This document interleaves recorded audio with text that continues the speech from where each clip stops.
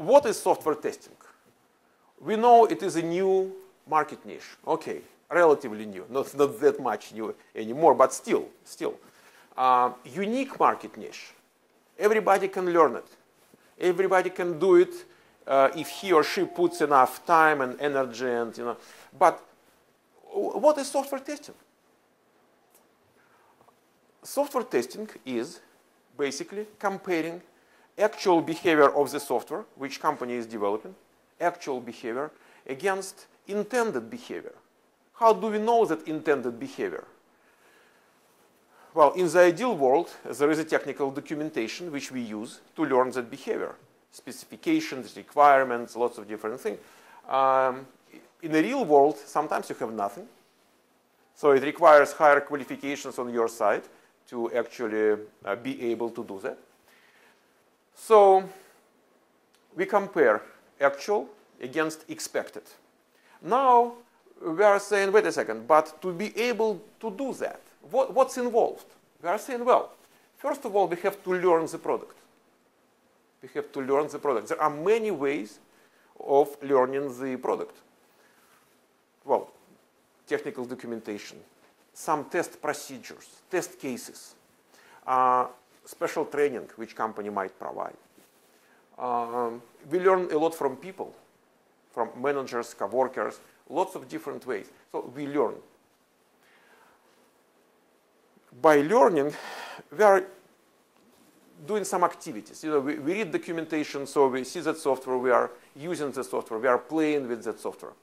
There is a term ad hoc testing, which means kind of no system. So I'm just doing things with no system. Sometimes people call it monkey testing. Slang term for that is monkey testing. Boom, boom, boom, boom, boom. There is another term which is not identical to ad hoc, but it is also good in describing what you do when you learn software applications. So it's called exploratory testing. You are doing things with the purpose of learning. It is not just no idea what I'm doing, ad hoc monkey stuff. No, I have a purpose. But so ad hoc and exploratory testing are the typical activities of someone who is reading the documentation or playing with the software. The more knowledge you obtain about the expected result, the intended behavior of that software, so the better you know how to document that. So you document your knowledge in the form of writing test documentation. Let's say test cases, one of the types of test documentation. Test case is a smallest actually component of software testing with one act of verification. So you write test cases. You say, do this, expect that. Do this, expect that. So we document that knowledge, which is important because when someone new comes, we've got the documentation that new person doesn't have to learn that software again. We documented the knowledge. When we have test cases, we can execute them. And we call it structured testing. We just follow the procedures. We can automate test cases. It's another usage of test cases. Well, we write bug reports. Whatever we do here, we learn, we do ad hoc testing, exploratory testing, we write test cases, we automate, we execute, we find problems. So as soon as we find a problem, we report that problem in the form of writing a bug report, which is being submitted to special software applications called bug tracking applications, bug tracking software. And then when the developer says, I fixed that problem, so you go and make sure it is fixed. That is basically what's involved in software testing. So we learn a lot.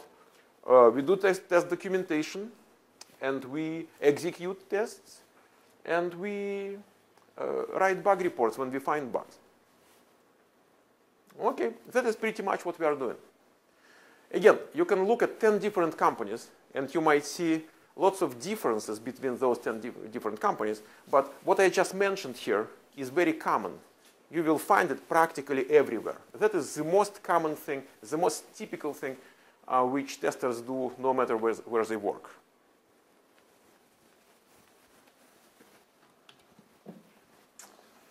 And that determines what we learn in that school.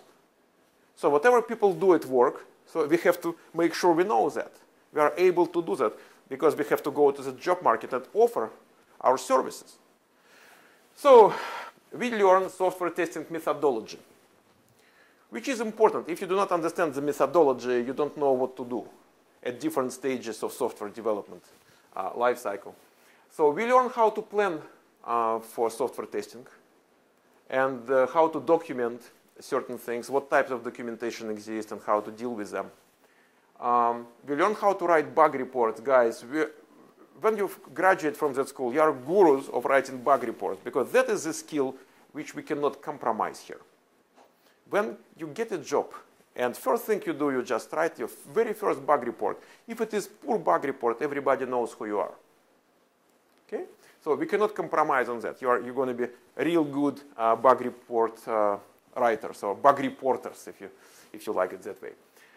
Test automation is a separate subject. It's not covered in our software quality assurance class.